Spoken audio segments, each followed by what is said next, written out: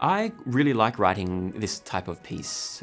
In this context, it's called a fanfare, but more broadly, I guess it's a short piece that's accessible, that's hopefully fun, that shows off the different musicians' sound qualities, the different forces of the orchestra, that lets some of the instruments shine, but importantly that it's over quickly.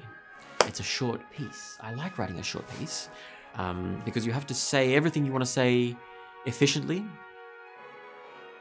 It really excites me when I'm starting a piece, when that first strong idea happens, where I'm perhaps sitting at the piano or looking at an empty screen or doing some exercise and an idea pops into my head and I realize, that's the beginning of that piece. And that feels really beautiful.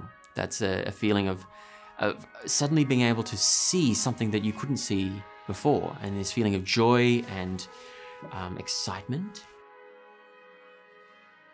But of course, after that comes a whole lot of hard work, because that idea might simply be a melody or a chord or a sound or even just a way of organizing some instruments. It's not a piece yet.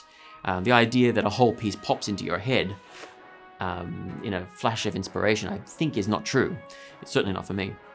And so after thinking of that idea and getting excited about it, then begins a longer process. We started today with a read-through, and it was more or less there, and of course there were some things to tidy up after there.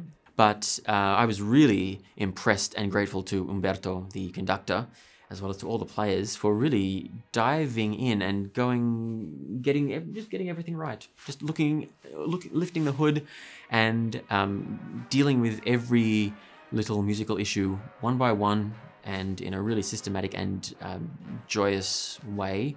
And what I particularly love about Sydney Symphony Orchestra is the way the musicians are very present in rehearsal. It's very easy to make eye contact with musicians in this orchestra. So I think that's why they're such a good orchestra. And that's what happened to my piece today. It was rehearsed, it got better with every repetition, and the musicians brought it to life.